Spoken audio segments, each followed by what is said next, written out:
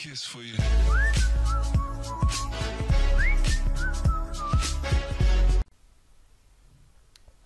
Bismillahirrahmanirrahim. Welcome to my another video on Android app development. And so guys, this will be the part 5 of my video series on WhatsApp status saver app using Android Studio.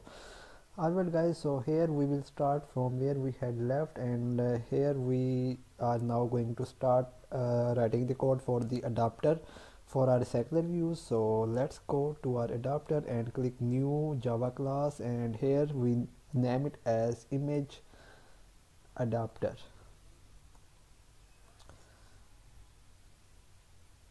Okay, so here inside this image adapter, first of all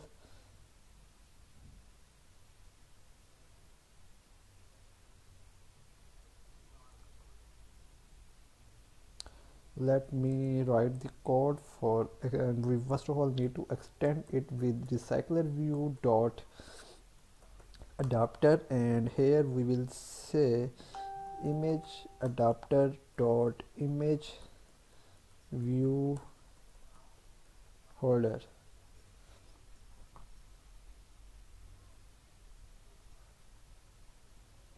Okay, so now first of all we need to create this class image view holder, and we need to extend it with recycler view dot view holder. And now we can hover the mouse here and press alt enter and click create constructor matching super. Here now we have this default constructor, and then before and now click here and press alt enter and implement all these three methods. So now we have all this method. Okay, so now we need a layout for our item. So go to layout and click new and create layout resource file, and for this we can name it as item underscore status. Okay, so now we need this status, I mean the item status layout, we need to have it. So let me close all the other here, and let's first of all we will be using the card view. So here we have this card view here, and it will be,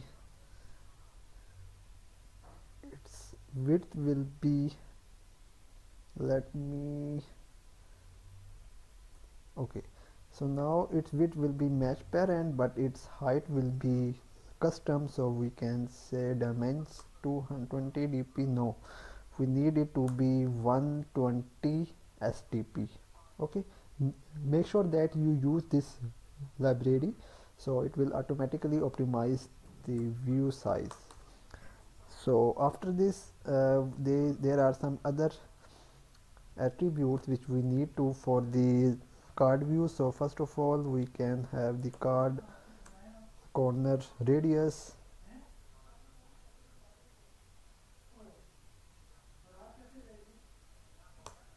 and it will be dimension 10 sdp, and then the margin will also be 10 sdp. Alright, and then here we will be using the relative layout first of all. So here we have the relative layout for the match parent and match parent, and inside this first of all we will use a relative layout again, and its ID will be, let's say, RL1.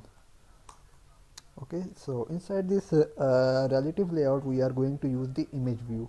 So for this image view we are going to use match parent and match parent because we need to fill it. So for this, and we can say scale type will be center crop, and let's set the ID to be IV thumbnail. Okay, so and after this image view we are now going to use the image button. So here we can say image button, and it will be wrap content, wrap content, and its id will be ib save to gallery. And then we can say align parent bottom, it will be true. And then we can say align parent end, and it will also be true. Then we can have align parent right, it will also be true. And then we can set the padding, and it will be 2 SDP. So for the padding we can simply say 2 SDP. And yes, we need the drawable for the save. So go to new and click on image asset, and there we click on action bar and tab layout, and from there click part we need to select the save one and click OK. And make sure that you select this hollow light because we need the dark gray, and let's name it as IC save. Click next and click on finish, and then we can have it like, we can say source and drawable will be IC save.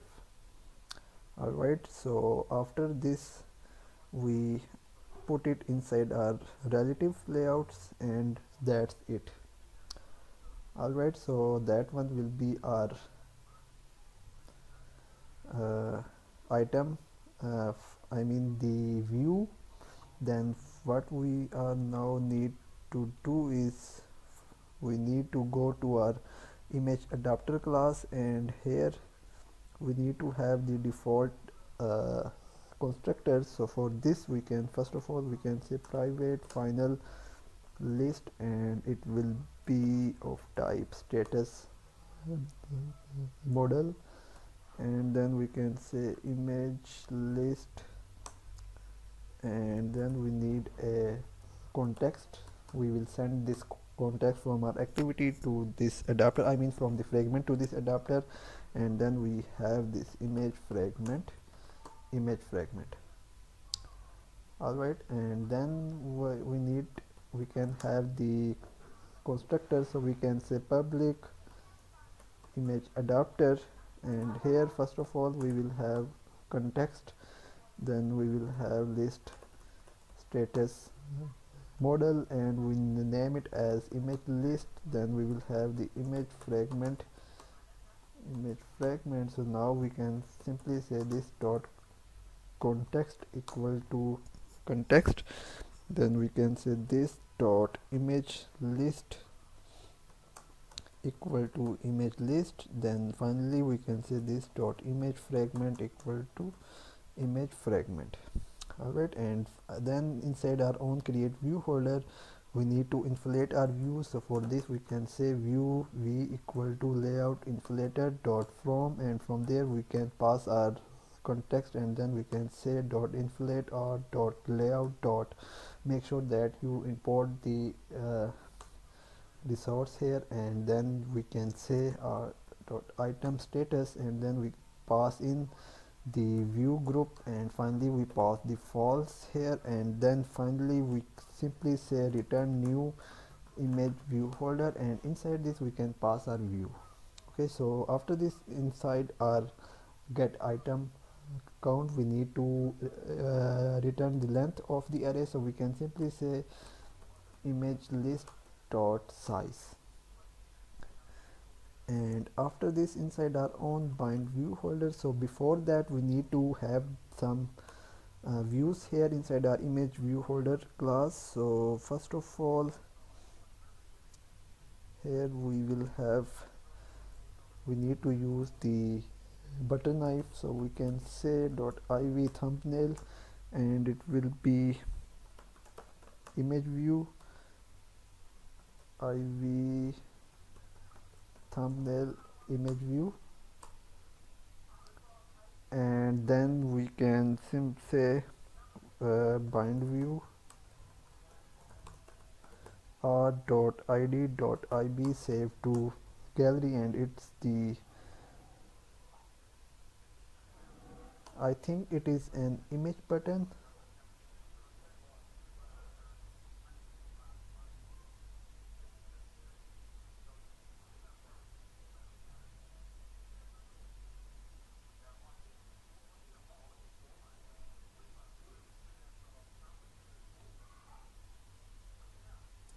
It is the image button, so we can say image button, image button download, and then here we can initialize our butter knife, so we can say item view. This is the way of binding the views. Then for the on click listener we will do that later. So here inside our own bind view holder method, now we need to write the code. So we can say status model equal to image list dot get I. Here we have this view, I mean the status model here, and finally we can simply say holder, I mean image view holder dot image but thumbnail view dot set image bitmap, and here we can simply say status model dot get thumbnail. Okay, so this is the way, and I guess that is enough for this video. Okay, so I complete the adapter, so we need to go back to our image fragment, and inside this we now need to call the adapter. So for this, first of all we can say image adapter, and then we need to initialize it and set our secular view to this adapter. So for this we can simply say image adapter equal to new image adapter, and here we can pass our context, then we can pass image array, image model array list, and then we pass the image fragment dot this.